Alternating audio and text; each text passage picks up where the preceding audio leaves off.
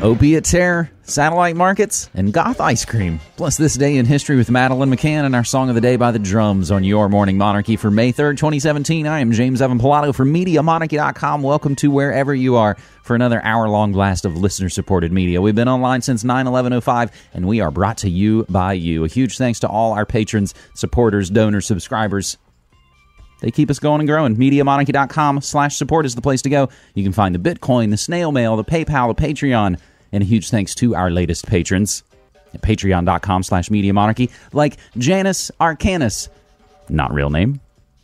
Huge thanks.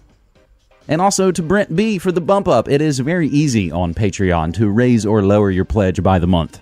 It was never easy to do any of that kind of stuff on PayPal. It's very easy to do on Patreon, and I've even had some folks internationally. So I've heard some complaints about, of course, everything's going to take a cut. Everybody's going to take a cut. Patreon essentially takes 5%. But if you're foreign and you're doing that monthly, it can start to add up. So I had somebody who's in Australia who actually basically turned their Patreon, did a 1 year amount of $60. And it'll go through once, and then they're going to lower it. Any number of ways you can kind of keep adjusting it. Hey, the big boys adjust their money. Can't we adjust our zeros and ones as well? So huge thanks again to Janice Arcanus and to Brent B, our latest patrons on Patreon. And thanks to our buddy Alex, a.k.a. Shrooms Are Fun in the chat. He gave us a little bit of Bitcoin donation. Bitcoin, PayPal, Patreon. We have a post office box. You can just send us cash and checks. And some folks even do that. Any little bit helps. And as I say, if you can give a little, I can give a lot. And I think I do. That's 10 plus hours of live broadcasts a week. You get an hour-long Morning Monarchy in the morning, news, talk, an hour-long daily DJ set at noon called Pump Up the Volume. Huge thanks to the Truth Seeker app for carrying the podcast of your Morning Monarchy, and RadioConfluence.com for not only rebroadcasting your Morning Monarchy, your Pump Up the Volume, your Good News next week, your New World next week, but they also simulcast us. Huge thanks to Jared and the growing community at RadioConfluence.com. There are amazing new shows on there, getting way huger guests than I ever get.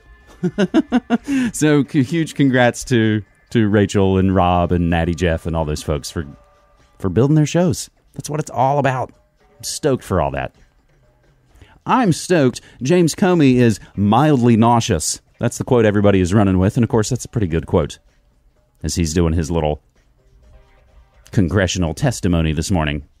Each morning of your Morning Monarchy, we focus in on a different area of the news. Monday's World News, Tuesday's Tech, and Wednesday, right here, is your Food World Order Day. I coined that phrase on the air many years ago. It just kind of came out of my mouth. I was like, oh, I love that. Food World Order. That's food, health, and environment news. And you can submit news stories using hashtag Food World Order. That's essentially how we organize everything. We put it all up on the tweets using hashtag Food World Order, and we publish the stories we're going to talk about an hour in advance on what they call a Twitter moment. You don't even have to sign up for Twitter to look at any of it. You can click all the links and see all the stuff. So we put our headlines together ahead of time, so if you're at your desk or if you're in the position to follow along, you can see exactly where we're going to go. And of course, after the show, everything is in the show notes. Everything we say and play in the show notes. Of course, Thursday's episodes are strange and weird and dark, and definitely not safe for work. And Friday, we look at the entertainment industrial complex. We'll also be taping that latest episode of New World next week, coming up a little bit later today. Episode 309, something like that? I'll have to double check. I'm in charge of keeping count of the numbers.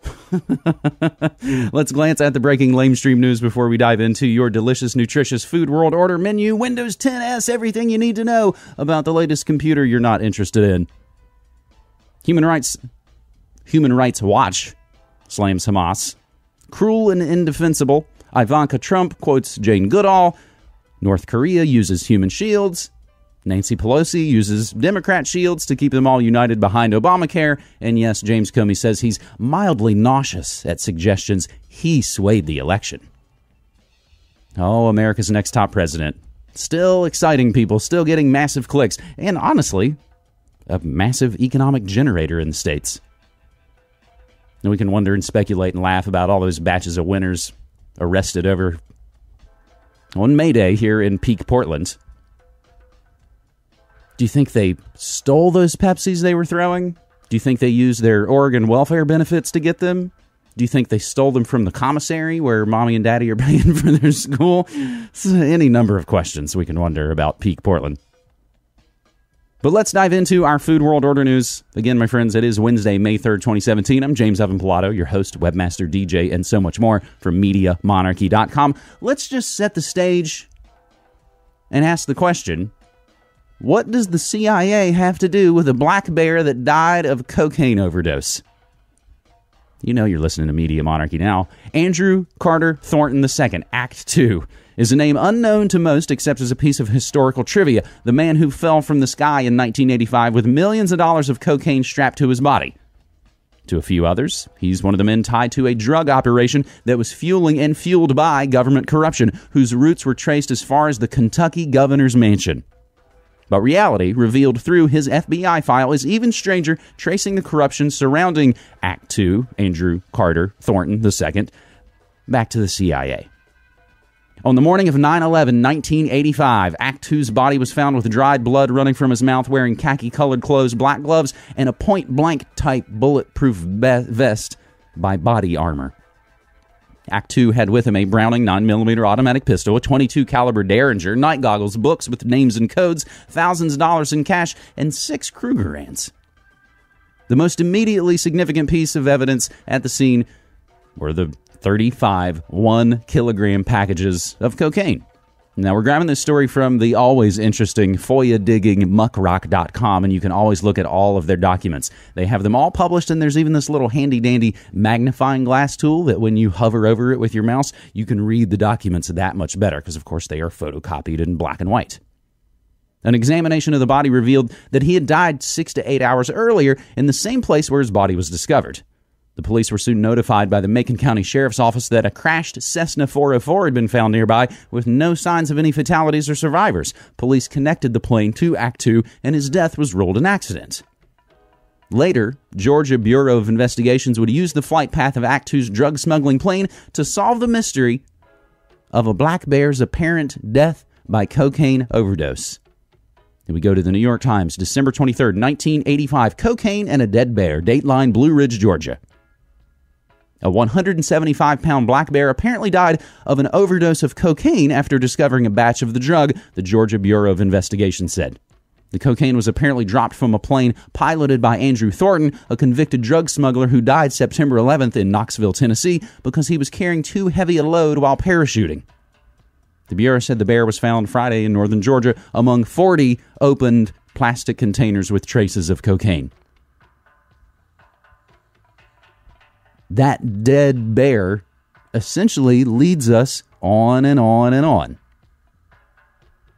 And it leads us to what's called the Bluegrass Conspiracy. There's a book written by Sally Denton. Documents rumors of more meaningful connections, such as rumors that Act 2's drug operations were helping support the United States covert operations in Nicaragua, El Salvador, and South Africa.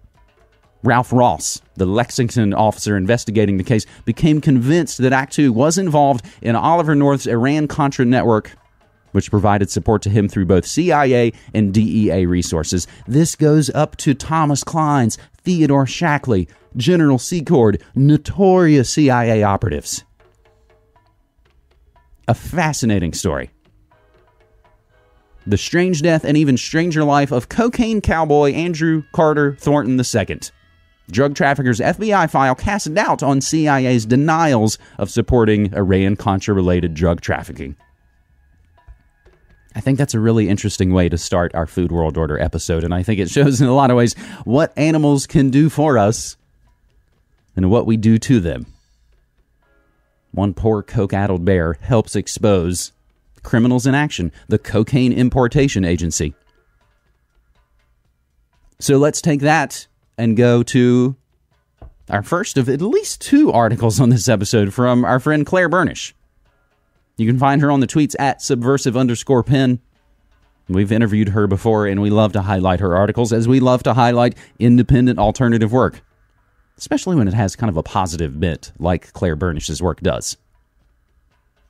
Safety of the people and security of the nation should be priority number 1 for any leader who wishes to have a successful tenure in office, perhaps even multiple terms. And America's next top president is no exception to this model. So why then has a killer of tens of thousands each year still on the loose inside those beautifully impermeable borders? How could this executioner, unmasked and identified, roam main streets of small towns as comfortably as a seedy alley in some decrepit corner of an urban metroplex, unhindered by the threat of detention or arrest? How could this nefarious reaper sever the lives of 91 Americans each and every day? Yet, rather than earn a notorious status as public enemy number one, this killer is encouraged to thrive, intentionally or not, by those supposedly the most trusted to guard us against bodily harm. Since 9/11, the United States has waged the pernicious war on terror, combating a concept most of its citizenry will never encounter firsthand, nearly everywhere on the planet, even toppling ostensibly brutal but sovereign regimes in its name. Yet terror, with a capital T, its tactics most often used by disciples fighting in the name of religion, has not been effective in destroying American lives as the opioid medications prescribed, without irony, to kill their pain. Since 1995, terrorists of varied shape have killed 3,181 people in the U.S., nearly 3,000 of them in 9/11 alone, of course, which sparked the nation's unending war. That's a pretty startling figure indeed, particularly in a country known for Orwellian surveillance and tracking of visitors and citizens alike, but terror's death toll cannot be examined separately from known killers more easily stopped. In 2014, in the span of a single year, an astounding 29,467 Americans died by overdose of opioid-related drugs, including prescriptions. In the following year, 2015, saw more than 15,000 lose their lives to overdose on opioid medications, largely prescribed by so-called medical personnel. Opiates killed 10 times as many Americans in 1 year as all terror attacks in the last 20 years. Now, we've talked about how this affects my home state of West Virginia. I've spoken extensively and specifically about the number one state in America for overdoses on opiates. They're making some good moves. They've just passed medical marijuana. They've just passed industrial hemp. They even dumped their Obamacare exchange. Slowly but surely moving their way into the present. But that whole Appalachian area is a dark one. Let's head over to Erie, Pennsylvania for a look at opioid overdose deaths, and they continue to rise right now in this year, 2017. New numbers shine a new light on the drug abuse epidemic in Erie County. Good evening. Don is off tonight. County officials say the opiate epidemic is not slowing down and might even be getting worse. News 4's Dave Graber talked to the county health commissioner today. Dave? Well, Jackie, on January 19th, the Erie County executive, the district attorney, and health commissioner all highlighted a spike in opioid overdose deaths early in 2017, a year that started off with one person dying every day in the first 19 days. 21 days later, and there are now 55 people who have died in the first 40 days from opiate overdoses, which shows the deadly epidemic so far is only getting worse this year. Now, as you can see in this graphic, the numbers have steadily been on the rise since 2012, with a massive spike from 2014 to 2015. The number of people dying is happening at such a rate there's a backlog at the medical examiner's office, leaving nearly 70 cases still pending from 2016. All of this is happening as the county's opioid task force is in full swing, with a network of addiction centers, a 24-hour hotline, and even some law enforcement agencies who are getting people help instead of just throwing them in jail. The biggest cause of this recent spike in deaths, according to County Health Commissioner Gail Burstein, is increasing use of fentanyl, which is cut with heroin and other opioids, and which is increasingly becoming more and more lethal. And even that substance is a moving target. Some of the batches, parts may have mostly heroin, parts may have heroin and fentanyl, parts may have mostly fentanyl. And when somebody buys a bag or a pouch or of white powder, I mean, there's no way to know what the true contents are. And just a few grains of fentanyl can kill you. It's 50 to 100 times more potent than heroin itself in some cases. So it's very, very potent. Burstein says the health department also saw spikes like these early last year as well, so it could be a seasonal issue. But the task force will continue its work and even roll out additional programs to help curb addiction coming this spring. You're listening to The Morning Monarchy. For Wednesday, May 3rd, 2017, I'm James Evan Pilato from MediaMonarchy.com, looking at the spikes as they call them, in opioid deaths and overdoses. And we're taking a delicious, nutritious look at what's really going on in the news. We try and give you news in a fear-free fashion. Doesn't mean it'll always be great news, but I'm not going to be here yelling and telling you that the sky is falling. Based on a scathing front-page expose in the Washington Post presenting strong evidence that the largest organic milk producer in the United States has been operating illegally.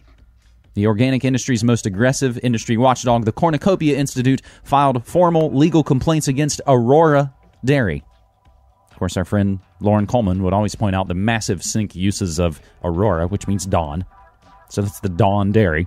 Aurora Dairy and their organic certifier, the Colorado Department of Agriculture. The nonprofit simultaneously wrote to the Trump administration's new USDA Secretary, Sonny Perdue, asking for the removal of the agency's lead organic regulator. This is not the first complaint Cornucopia has filed against Aurora more than a decade ago, based on the organization's research. USDA investigators had found that Aurora was willfully violating 14 tenets of the organic law. Although career civil servants recommended Aurora be banned from organic commerce, Aurora's lawyers negotiated a favorable settlement that included a 1-year probation and modifying practices at some of their livestock factories. The rigorous investigative work by Peter Horisky at the Washington Post clearly illustrates a pattern of long-term corruption by both Aurora Dairy and the USDA's National Organic Program. Our organic regulators have turned a blind eye as giant industrial operations place ethical, family-scale dairy farmers at a distinctive competitive disadvantage, said Mark A. Castle, Cornucopia's co-director. The flood of allegedly illegal organic milk has finally caught up to the aggressive growth in the organic marketplace. In the past few months, organic milk processors have started cutting the price paid to farmers, placing some on quotas. Obviously, at a time of a surplus, the Washington Post article has the potential to damage the confidence of organic consumers paying a premium for milk and getting ripped off when they purchase products that are sourced from Aurora. Aurora Dairy is the largest supplier of private label or store brand organic milk in the U.S., supplying such retail giants as Walmart, Costco, Target, and major supermarket chains for their own proprietary brands. Now, this is an important thing to always know about. And again, I worked 6 long years in a grocery store chain here in Oregon. I worked for New Seasons Market. As they've gotten bigger and bigger and bigger and bigger and taken all those millions from Endeavor Capital, you see stores start to roll out their own brand line. And you know enough about the store, you suddenly start seeing cartons of milk with the store logo, and it's like, I know we're not making that. That's how a lot of the food in this world works. It's made by some generic place, they ship it out to everywhere, and then they stamp their name on it. Oh yeah, these are our Debbie cakes, we made them. Sorry. Little Debbie's a brand name. Oatmeal pies is what I meant to say. What Peter Horisky and his Washington Post colleagues found when they visited the largest Aurora Dairy complex in Weld County, Colorado, was a giant feedlot where almost all the 15,000 cows were confined to dirt and manure-covered pens rather than being out on pasture as the organic law requires. Though repeated visits over 8 days, some up to 10 hours long, and drone and satellite imagery, reporters found no more than 10% of the cattle out on grass, and many times significantly less. When visiting in October prior to the first frost on the 20th, all cows were confined. Aurora claimed that their organic systems plan, all capitalized, approved by their certifier, the Colorado Department of Agriculture, ended their grazing on September 30th, even though the federal law clearly states that cows must have access to pasture during the entire grazing season. Cornucopia has long alleged that giant industrial dairies are systematically gaming the system, confining cattle in order to push cows for higher milk production, similar to standard operating practices on conventional concentrated animal feeding operations, CAFOs. These gross violations of the law were well documented in a series of complaints we filed against Aurora operations in Texas and other organic CAFOs in the U.S., as well as their certifiers that have languished at the USDA for over a year and a half without enforcement action. So this is a long article from Cornucopia, but it all goes back to this massive report from the Washington Post. Interesting times indeed. Their banner, of course, now says, "Democracy dies in darkness," and of course, there are still people doing good work there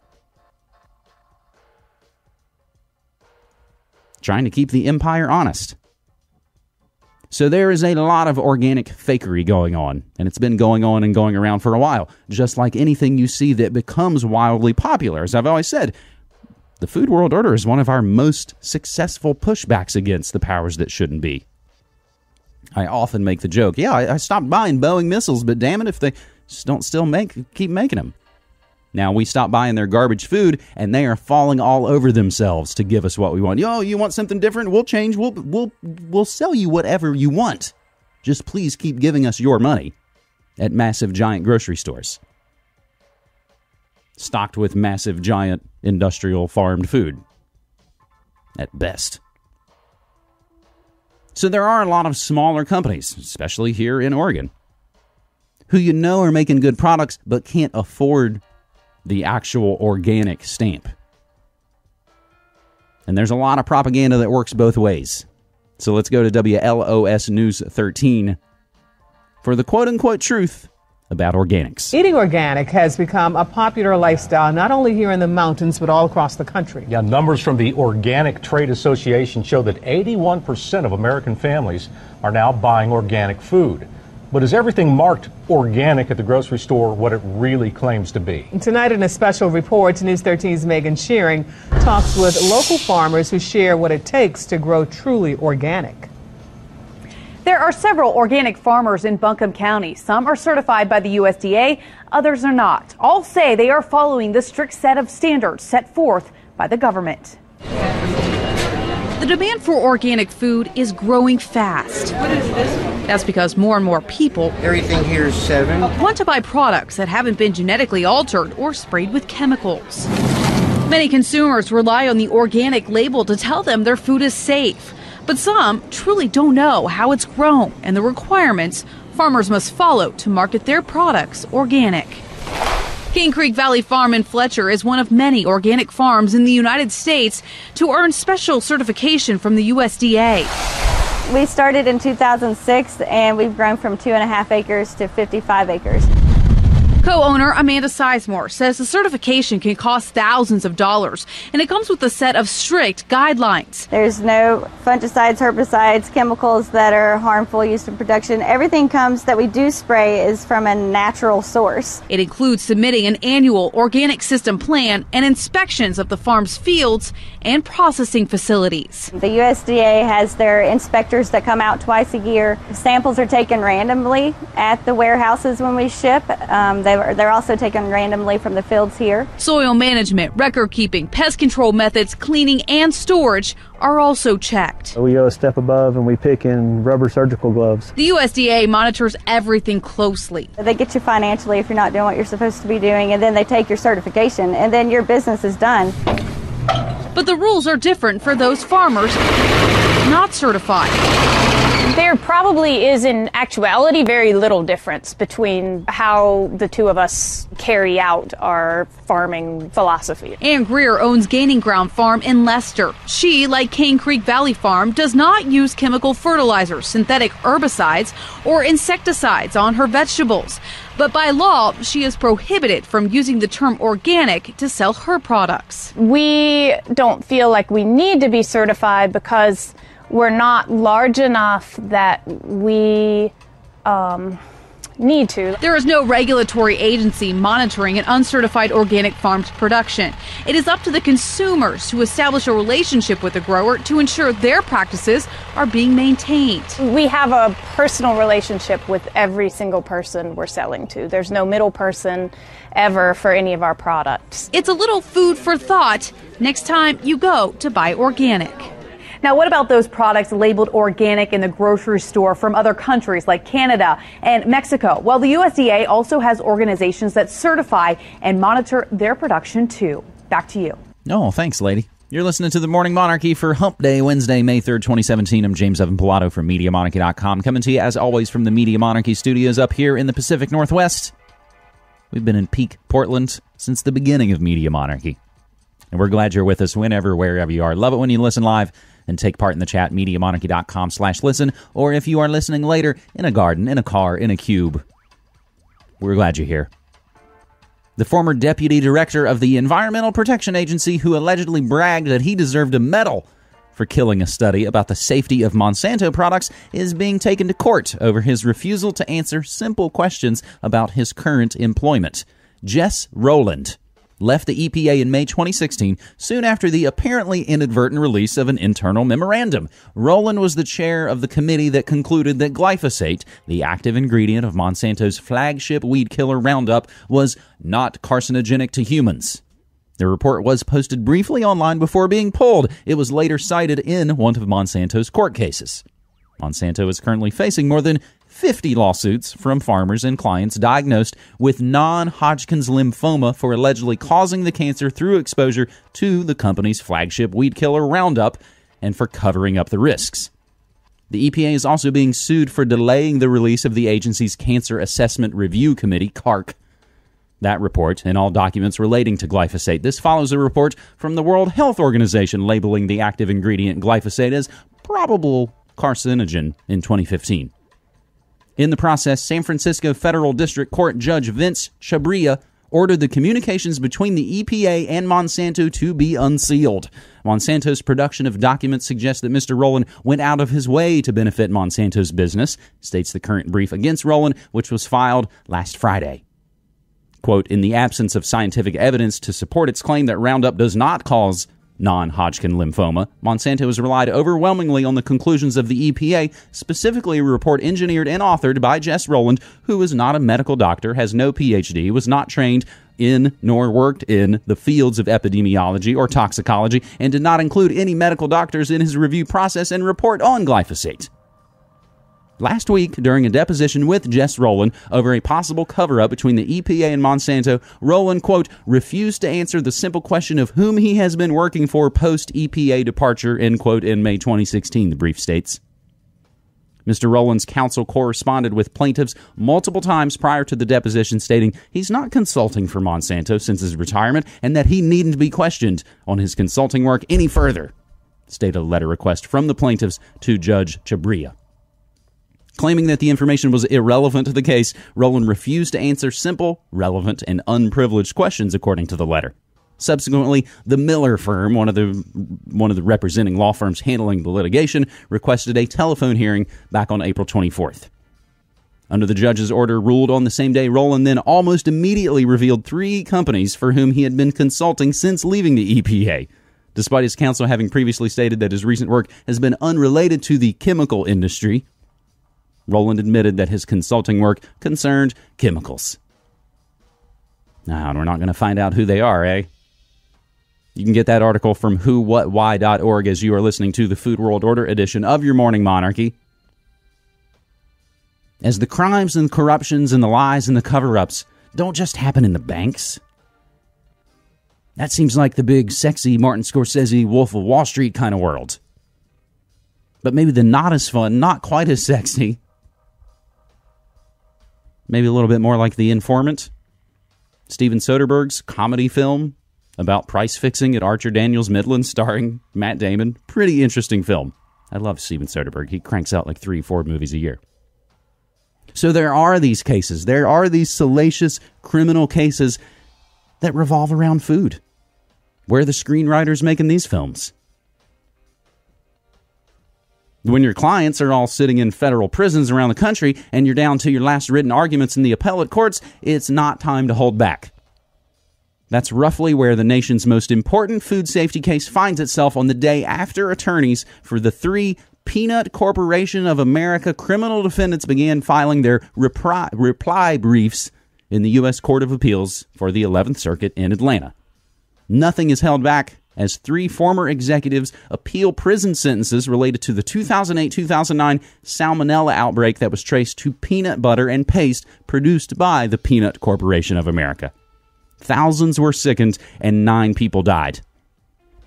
Take the way defense attorney Thomas Ledford put his client Mary Wilkerson on the record favoring oral arguments, which the government and defense attorneys for brothers Stuart Parnell and Michael Parnell have all said they favor. In his one-page statement favoring oral arguments, Ledford said a live session is needed because of Brady abuses of discovery, the prosecution's mega data dump of millions of pages on the defense, potential prosecutorial misconduct, and violations of various constitutional and due process rights. Wilkerson is 43, was the quality control officer for the now-defunct Peanut Corporation of America in Blakely, Georgia. Who was the governor in Georgia? She was convicted by a jury trial in September 2014 on one count of obstruction of justice and sentenced a year later to 5 years in federal prison. The jury found her not guilty on a second count of obstruction. Like former PCA Chief Executive Stuart Parnell and his peanut broker brother Michael Parnell, Wilkerson wants to reverse both her conviction and sentence with the appeal. One of the issues she wants the appellate justices to examine is whether the prosecution presented sufficient evidence for the jury to have found her guilty beyond a reasonable doubt. So what this gets to is 25 of Stuart Parnell's 28-year prison sentence might not stand. From one corporate consumer-related scandal to another, Stuart Parnell, he is the top-ranking exec of the Peanut Corporation of America. He was sentenced yesterday to 28 years behind bars. It is the toughest penalty ever for a corporate executive in a food poisoning outbreak. He is 61 years old. Unless he wins an appeal, he will die in prison. Fox News senior judicial analyst Judge Andrew Napolitano is with me now. Judge, it is great to see you. Oh, likewise. So it seems as if Stuart Parnell is going to die in prison for all intents and purposes, but he admitted it, right? He got this news of salmonella being in the peanuts and said, just ship it. I can't afford to lose another customer. Well, that's actually what caused him to be convicted here is a combination of emails and the testimony of others involved in what the government called was a grand criminal conspiracy, the end result of which was sickening 20,000 people and killing 9 people. No, it's crazy. When you look at it that way, and I don't believe in very heavy sentences, but when you look at it that way, 28 years, he was exposed to 800 years if you separated each of the injuries and each of the deaths.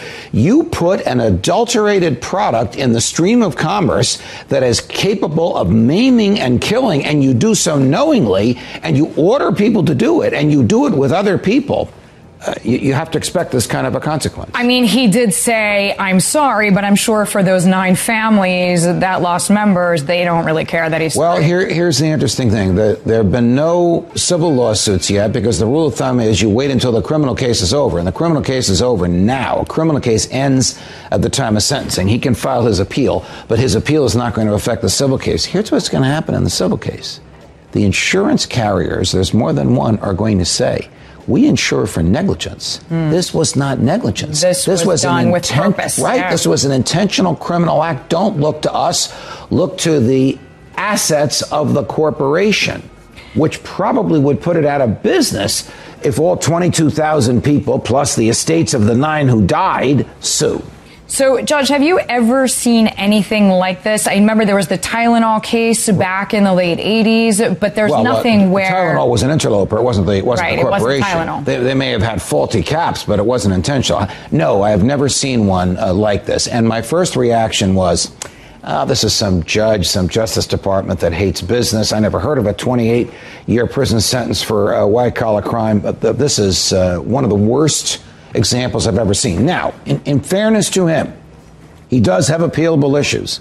The judge did do some bizarre things in this case, like meet with the jury alone to explain to them what the evidence meant without the government there and without defense counsel there. Which is highly unusual. Not only is it unusual, it could be reversible error. I don't want to give him a cause for false hope, but most times when judges do that, believe it or not, they do it, they end up getting reversed. But an appellate court will look at the quantum of evidence and say, even if we take out the judge's meeting, is there enough to convict? In my opinion, yes. Yeah, especially as you rightly point out, those emails are pretty damn it. This kind of just skip it, can't afford to lose another customer. Oh, that's at one point he said roast the peanuts a little bit longer, as if cooking them for a little bit longer would kill the salmonella. There's no scientific support for that. No one even knows where he came up with that theory.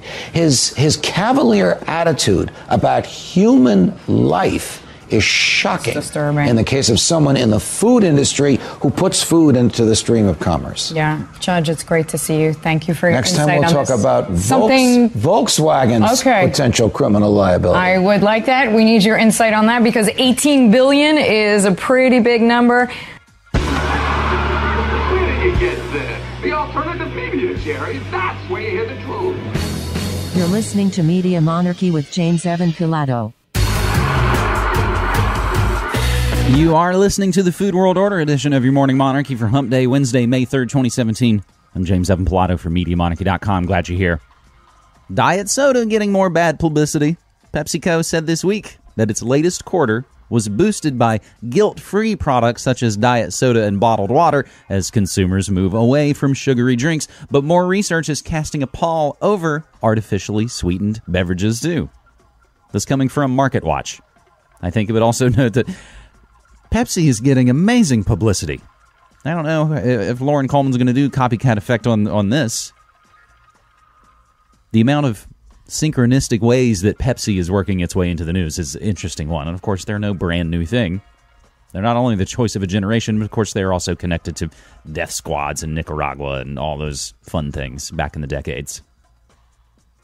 Artificially sweetened beverages may be linked to an increased risk of stroke and dementia, according to a recent study by the American Heart Association's peer-reviewed journal, Stroke. The researchers looked at 2,888 people over the age of 45 for stroke risks and 1,484 people over the age of 60 for risk of dementia. After adjustments were made for age, sex, education, caloric intake, diet, exercise, and smoking, they found that diet soda drinks were associated with increased risk of ischemic stroke, all-cause dementia, and Alzheimer's disease dementia. The study cites correlation rather than causation. Diet soda sales have tumbled as consumers, turned off by studies on artificial sweeteners, have switched to bottled water, teas, and energy drinks instead, all owned by those same corporations, all pressed out in horrible plastic bottles and garbage. That's just the sidebar to the, dementia and Alzheimer's. As this is not the first study that's made a connection between diet soda to other serious medical issues, several recent studies have linked diet soda and cardiovascular disease and showed a correlation, if not causation, between cancer and aspartame.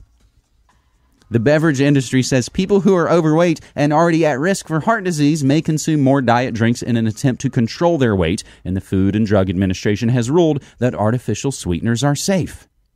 And that's the extra trick. See those people in the grocery store. Big, giant, fat guys in just a grocery cart full of diet soda. It's like, dude, that's obviously not working. Advertising aside.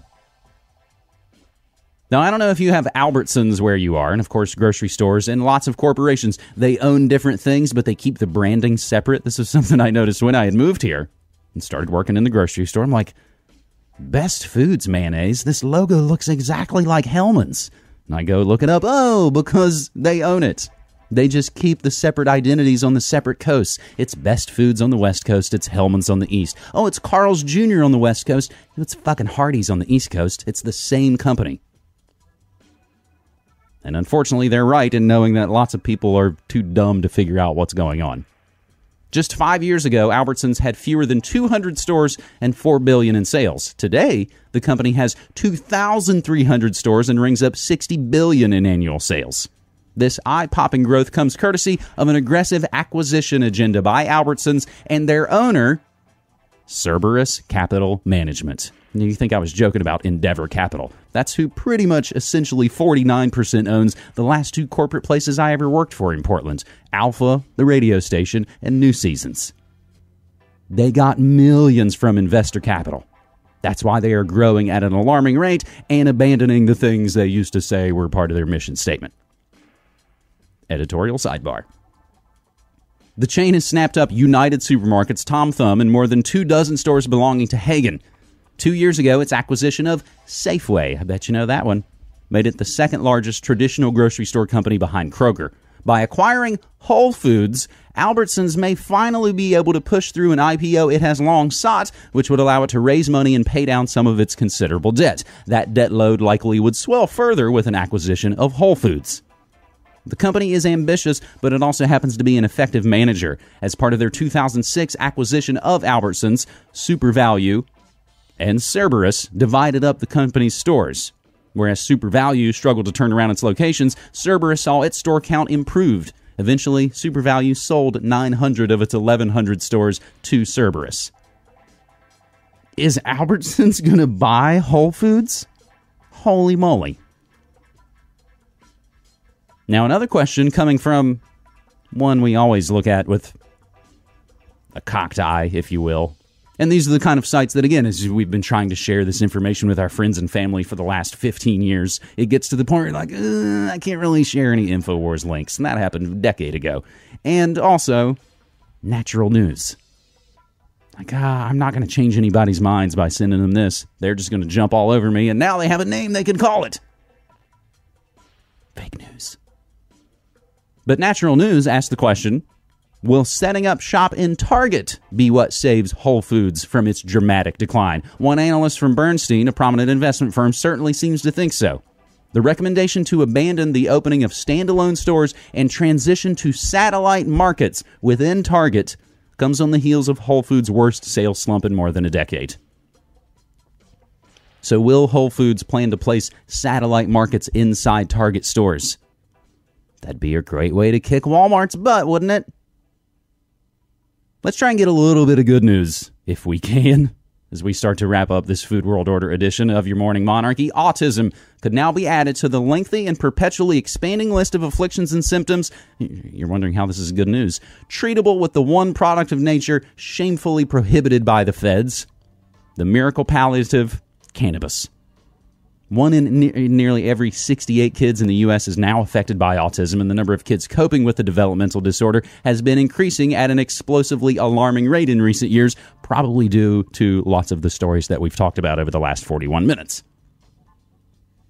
Fresh evidence again frowns upon U.S. federal prohibition of cannabis, listing it as Schedule 1.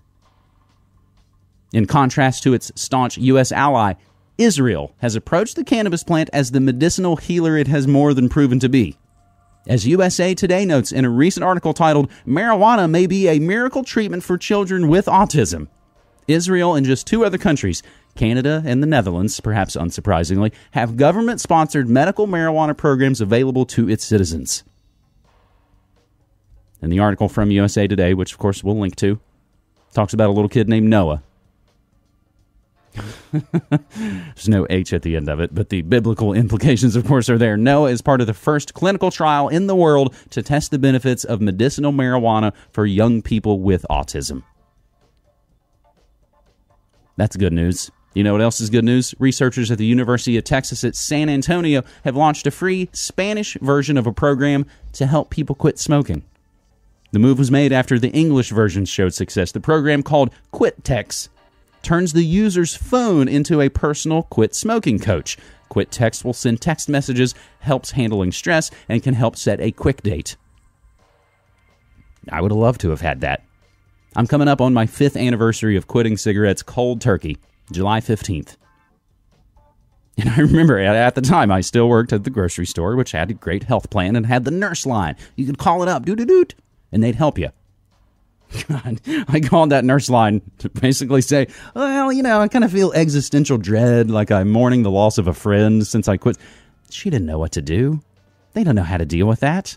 They're more likely to be able to deal with me calling them, oh, my stomach hurts, or my tooth hurts, or it hurts when I go like this. They'll say, don't go like that. I'd love to help you quit smoking if you're out there trying to quit smoking cigarettes. I smoked for 17 years. It's no small thing. It was the hardest thing I've ever done, and I still battle with some of it. We talk about making the changes to make ourselves more healthy. Quitting smoking cigarettes is a huge one. I feel like I can look outside, and Cassie's definitely pointed this out since the 2008 econo crash. More and more people are smoking. It's cheaper. It's an appetite suppressant. It helps keep you social. But if we're going to make these choices and make better decisions, that's a huge one. So I can be your quit smoking buddy. You can always reach out to me, james@MediaMonarchy.com. Last couple of stories. The radiohead ant. A new species of silky ant grows fungus gardens for food. The ants of the genus Syracomyrmex, literally translated as silky ants. They've made a new discovery.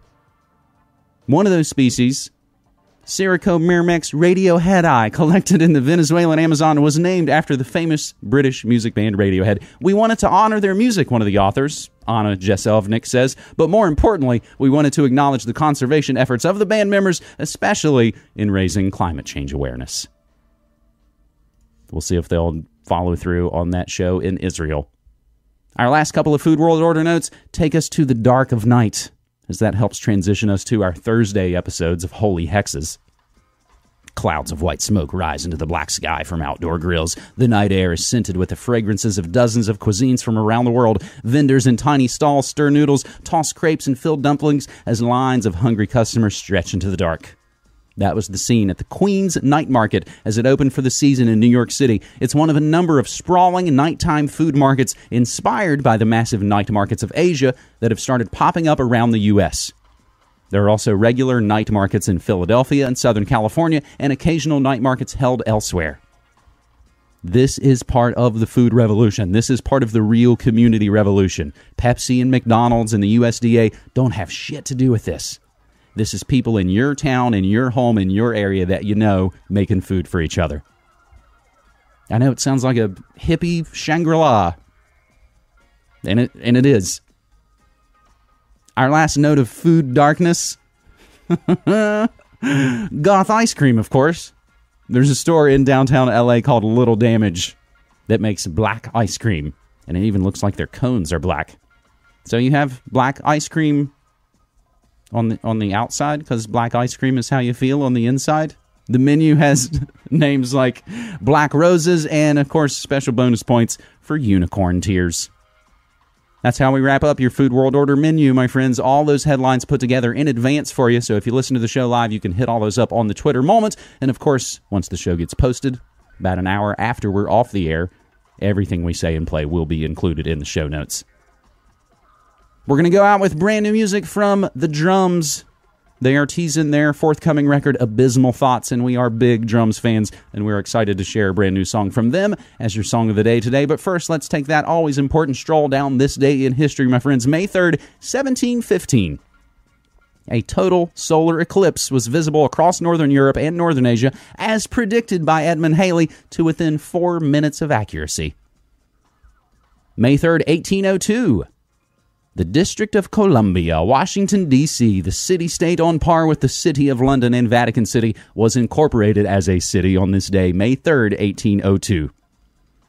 May 3rd, 1921, West Virginia becomes the first state to legislate a broad sales tax, but doesn't implement it until a number of years later due to enforcement issues.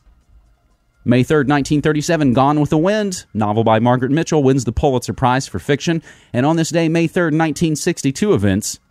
The Anne Frank House Museum opens in Amsterdam, and The Fantastics opened. The show became the longest-running musical in theater history. May 3rd, 1963, the police force in Birmingham, Alabama, switches tactics and responds with violent force to stop the Birmingham campaign protesters. Images of the violent suppression are transmitted worldwide, bringing newfound attention to the civil rights movement. May 3rd, 1967, Carl Wilson of the Beach Boys went to court today on draft evasion charges. May 3rd, 1973, the 108-story Sears Tower in Chicago is topped out at 1,451 feet as the world's tallest building, now, of course, owned by Larry Silverstein and called the Willis Tower. May 3rd, 1978, the first unsolicited bulk commercial email, which would later become known as spam, was sent by the Digital Equipment Corporation marketing representative to every ARPANET address on the west coast of the United States. May 3rd, 1986, Dollywood opens in Pigeon Forge, Tennessee. I've been there. I was even there when it was called Silver Dollar City before it was Dollywood. May 3rd, 1988, Queensryche released their album Operation Mindcrime. And that same day, Poison released their album Open Up and Say Ah. May 3rd, 2000, the sport of geocaching begins with the first cache placed and the coordinates from a GPS posted on Usenet. And it is the 10th anniversary, and you're seeing the headlines everywhere. May 3rd, 2007, less than 2 weeks before her 4th birthday, Madeleine McCann of Rothley, England, vanishes during a family vacation at a resort in southern Portugal. McCann's disappearance prompted an international search. However, she has never been found. The apartment block remains sealed off. Jerry and Kate McCann and their 2 younger children have been moved to another part of the resort. Police dogs were brought in late yesterday and have again been trying to pick up a trail. Last night, the family emerged to make a brief appeal for help from the public. Mrs. McCann clutched a child's toy while her husband spoke. Words cannot describe the anguish and despair that we are feeling as the parents of our beautiful daughter Madeleine. We request that anyone who may have any information related to Madeleine's disappearance, no matter how trivial, contact the Portuguese police and help us get her back safely. Please, if you have Madeleine, let her come home to her mummy, daddy, brother and sister. The decision to leave the children alone while they ate at a nearby restaurant must haunt them, but they felt they were doing everything a parent should. The door of the apartment can be seen from the place where they were eating. They returned regularly to check the children were still asleep. But on the opposite side of the apartment is a shuttered window. When Kate McCann returned on one of her regular checks, it had been slit open and Madeleine was gone. She celebrates her 4th birthday later this week. Her parents are now desperately hoping she'll be home well before that. She's a lovely wee girl, a normal, healthy wee child, full of life. She just learned to swim without her water wings. She started her first tennis lessons. She's a wee dancer. She likes everything. She loves her wee brother and her wee sister. She kills them with kindness, kissing them and helping them out and doing things. Locals and holidaymakers have joined the police in search in the area. Maps and photos of the missing girl have been handed out. The Algarve is hugely popular with British tourists. Crime is low, so the police here have limited resources, but many people have volunteered to help. The police are checking out one possible sighting about 8 hours after Madeleine disappeared. Just before dawn, a motorist said that his car headlights picked out a couple on the road. They had a child with them, and according to him, it looked as if they were trying to avoid being seen. Madeleine's grandparents have also flown in from England to lend support and defended the decision to leave the children alone in the apartment. Her grandmother said Jerry and Kate were good parents who'd been watching the apartment from their table in the restaurant. The family have been critical of the efforts of the Portuguese authorities, but the British ambassador here says everything possible is being done. I have been in touch with the National Chief of Police during the course of the day and also with the Chief of Police here in the Algarve, and they have assured me that everything possible is being done. There is an intensive and extensive search and investigation underway, and that will continue during the night. At the moment, this is still a missing person inquiry rather than an abduction, but it now seems highly unlikely that the little girl wandered out of the apartment alone. Ian Woods, Sky News, Praia de Luz, in the Portuguese Algarve. And that's from May 5th, 2007, as we are looking at the 10th anniversary of the disappearance of Madeleine McCann this day in history. On 2015, May 3rd, 2 gunmen launched an attempted attack on an anti-Islam event in Garland, Texas, which was held in response to the Charlie Hebdo shooting. I didn't post anything to Media Monarchy 10 years ago today. Nothing. Had lots of May 2nds and lots of May 4ths, but nothing for May 3rd. I'll still remind you, Media Monarchy's been online since 9/11/05, and there are 11,000 plus articles, interviews, episodes, videos. Celebrating birthdays today on May 3rd, quite the batch. Crazed bastards like Nikolai Machiavelli and Golda Meir born on this day. It's also Bing Crosby's birthday, a nice Seattle boy. Mary Astor born on this day, Pete Seeger, Sugar Ray Robinson, and the late great Robert Osborne born on this day.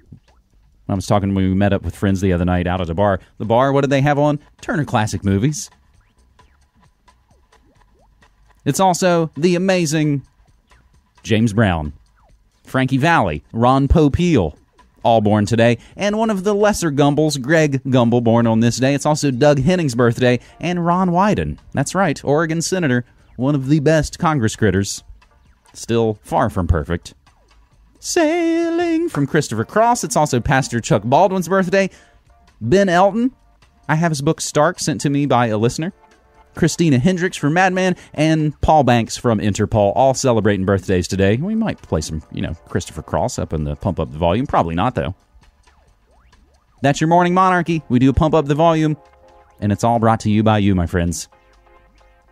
Going out with brand new music from the Drums as we wrap up your Morning Monarchy for Wednesday, May 3rd, 2017. I am James Evan Pilato, your host, webmaster, DJ, and so much more from MediaMonarchy.com. Thanking you very much for listening, my friends, and hope you'll tell a friend about us. And continue to support our work at MediaMonarchy.com/support. And now I'm reminding you, as always, like Jello Biafra says, don't hate the media, become the media. Take care. You're listening to Media Monarchy with James Evan Pilato. Since 2005, Media Monarchy has covered the real news about politics, health, technology and the occult, all remixed with music and media that matters. Go to MediaMonarchy.com/support and become a monthly subscriber so you can help keep independent, non-commercial, alternative media going and growing. Thanks.